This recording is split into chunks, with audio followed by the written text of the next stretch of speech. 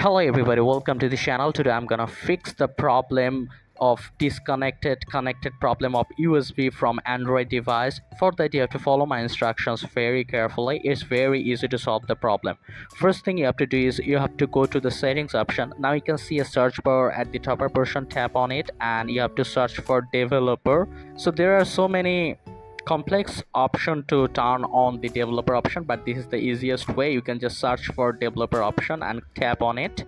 After that just turn this on. So you can see that I have already turned on this option. So developer mode is on. Then you have to scroll down until you find the option USB debugging. You have to turn this USB debugging, then click OK. After that you have to keep scrolling until you find the option USB default option. Here it is, the default USB configuration. Tap on it.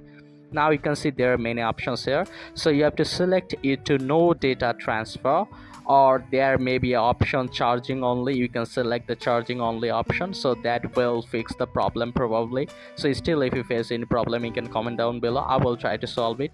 And if this tutorial helped you, like this video and don't forget to subscribe to my channel. See you in the next one.